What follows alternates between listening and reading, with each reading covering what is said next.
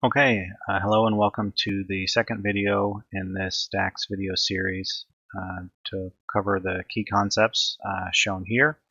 In the first video, we got through these first four tabs where we set up the scenario of a coworker's has built a model but hasn't done any of the analysis yet, and so we need to finish that. We have a list of requests by the consumers. We went through and understood our model to see what we're dealing with in terms of tables and relationships and what the data look like to understand what we're working with. And we also covered some basic calculations that you can do without writing any DAX at all, using implicit measures, using quick measures where the DAX is written for you, or leveraging some of the features available in the filter panel to do a top-end analysis for top 3 products. So we're able to meet some of the requested analyses without writing any DAX at all. So in this video, we're going to get into row context, which is a key feature here, just I'll go through these key points real quick, and then we'll get into writing some expressions that answer some of our other fulfill some of our other requests. So the key thing about row context is that basically row context means that inside the expression the calculation is aware of which row it's on, so you don't need to reference the row number. Unlike in Excel formula, we may put A1 plus B1, and in that case we're specifying the row to the cell and the row number of the cells to include. In DAX, this would be a DAX column expression, and in this case all we have to do is reference column A and column B, and it already knows what row it's on, so there's no need to specify that.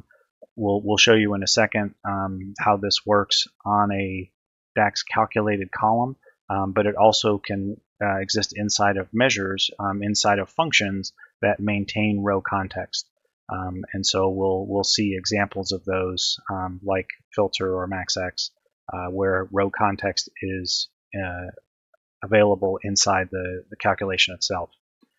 Going to the website dax.guide is a great site to see an explanation of all the DAX functions, and they also provide on there tags that show you whether if it's an iterator function like these, and if row context is maintained or not. So it's a handy guide. I encourage you to use it as you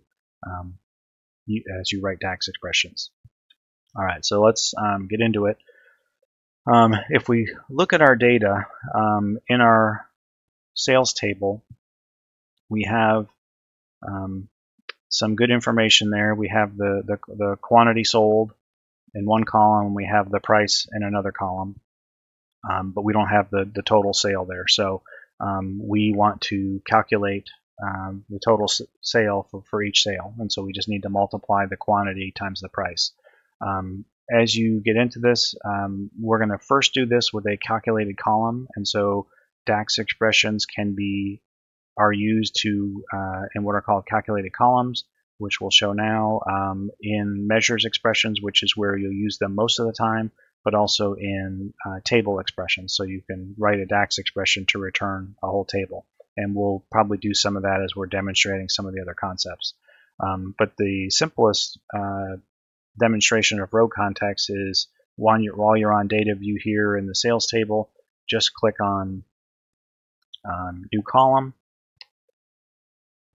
and I'll just write total sales, and I'm just going to say column here just so that when we use it later in a visual, we'll know that this is the one calculated with a calculated column.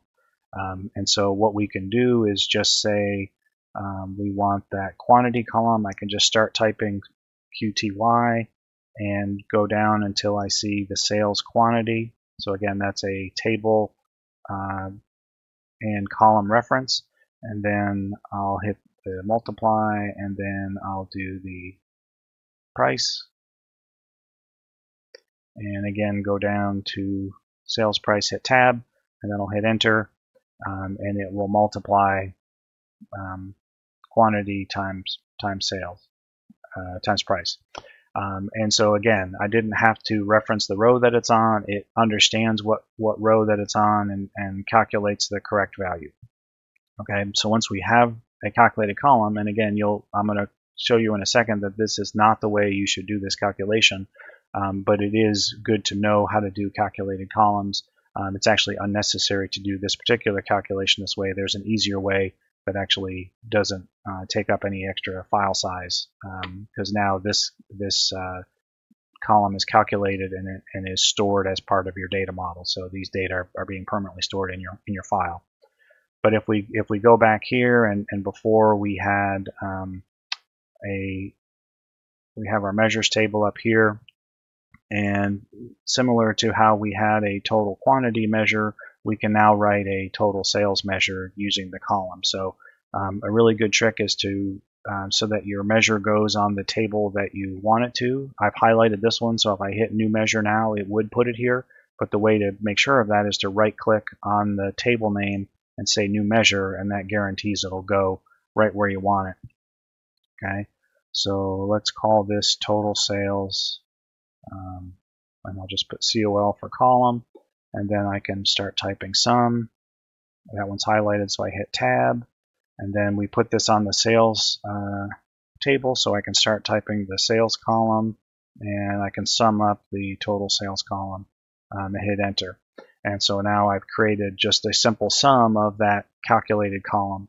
And our request here is to get total sales by month and year. So I'm just going to make a simple table visual, and I'll put, in this case, I'll just use this year month column. So I could put separately year and month, and it would work the same. I like to have that combined column, and therefore I've got it all in one shot, year and month. You could change the formatting of this, and then I can simply add that total sales thing here, and we get our desired result. Okay, so that's a simple use of a calculated column where row context is available and knows what row it's on. The way that calculation should be done is actually using an iterator function. So there's plenty of cases where you should use a calculated column, and typically those involve where we want to use the result of that column in along the axis of a visual, or as a legend, right, for coloring or whatever. So that's where calculated columns are required. You can't put a measure in one of those situations. Measures only go in the values area of your visuals, but that applies here, and so we could write a measure here. And so let's go ahead and do that. And so these iterator functions are really powerful functions within DAX, and you'll use them all the time. They have this X at the end, so there's SUMX and MAXX and MINX and COUNTX, ConcatenateX. It's a really powerful family of functions. And the nice thing about these is they maintain row context. So what we can do is write another measure, and we're going to get the same result as this, but we're going to do it completely as a measure such that we never needed to write that calculated column. And I'm just going to call this one total sales, because this is the one we're going to keep using in a whole bunch of future calculations. And we're just going to put sum x. I'll hit tab so that it auto creates the parentheses for me. And these iterator functions have two parts. The first one you need is a table, and it can be a physical table, so one of the tables in our model, date or product or sales. Or it could be a virtual table, and later we'll use virtual tables. This one, we're just going to go ahead and use our sales table, hit tab there, and then this is the expression. So this is where we want to say, okay, what do you want to do on each row of that table? We're going to do that same calculation that we did before, where we're going to take the quantity and we're going to multiply it by the price. Okay, and so now we've written a SUMX expression. We want to iterate over the sales table, and on each row we want to multiply the sales times the price. And what that's going to do, it's going to create a virtual table where it has all these values stored or in virtual memory, and then because this is a SUMX, it'll add those together. If we had done a max x expression, again, it would create the same virtual table, and then it would return the maximum value from that virtual table. So we're doing sum x, so I'll hit return here and let it calculate, and then we will add that measure to it, and you'll see that we get the exact same numbers. Okay, and so this is because in this case all we're storing is the formula, and then it calculates wherever you use the formula. It doesn't require us to store that extra column of values in our file, and so it won't take extra file size. So definitely this is the recommended way to do this type of a calculation if it's only going to be used like in the values area of it and not needed in a different role in a visual like a legend or along the axis. Okay, so in general, if it can be written with a measure, I usually tell people to do it as a measure, right? And only do calculated columns where you need it as a legend or on the axis in a visual or as a row or column heading in a matrix, for example, or if you need it for performance where you need to pre-calculate something. The nice thing about as measures is that they will react to slicers, and that's certainly something you want to offer in your visuals. You know, calculated columns and DAX calculated tables will only recalculate at when you refresh the data, whereas measures are always dynamic and always are responding to your slicer selections. For example, so if we had multiplied by some value in a slicer on our page, it would dynamically recalculate whenever we change the value on that, for example. Okay, all right, so that's the total sales using both a calculated column and a measure. And so now let's demonstrate a second application of row context using the filter expression. So filter is a function you will use all the time. It's another really powerful function. It also is an iterator and has row context. So in this case, we're going to get the number of sales where the quantity is greater than 1. So multi-sales there. So we're going to go ahead and write a new measure.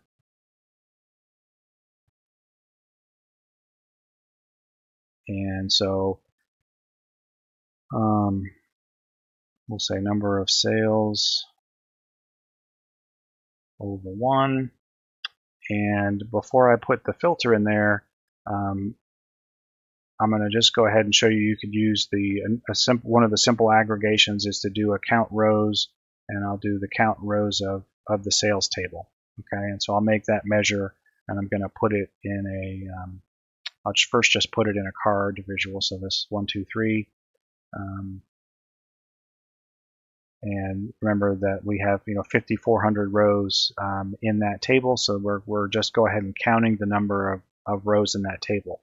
Well, a filter function returns a table, which is why I used this function, which count rows is a calculation done on a table, whereas most of the other ones are done off of columns. But so now what we can do is we could wrap the sales table inside a filter function. So similar to the last one we showed, the filter function, the first expression is a table. And again, that could be a physical table like date, product, or sales in our model, or it could be a virtual table. And again, we'll do some of that later.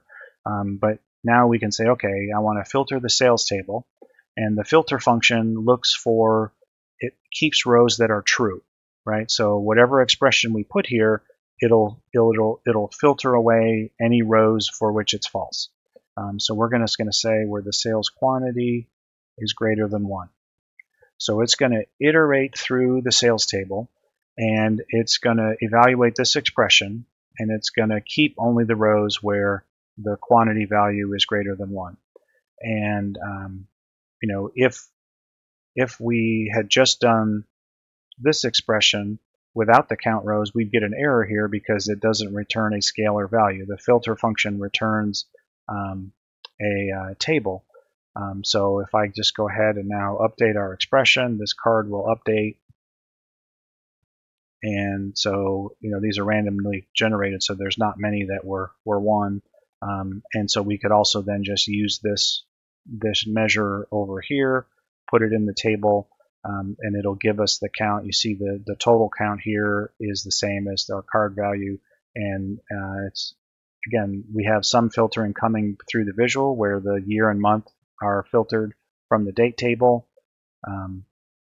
From here, that is filtering, giving us a subset of rows where it's only those dates that are in that year and month, and then their measure is just calculating and evaluating how many of those rows were above 1 and giving us the count of rows in that table, right? So again, that's a simple application of row context using the filter expression. And again, this is the SumX filter, the SumX functions and the filter function are ones that we'll use all the time. Okay, so those are simple demonstrations of row context, and now we're going to build on those and talk about filter context.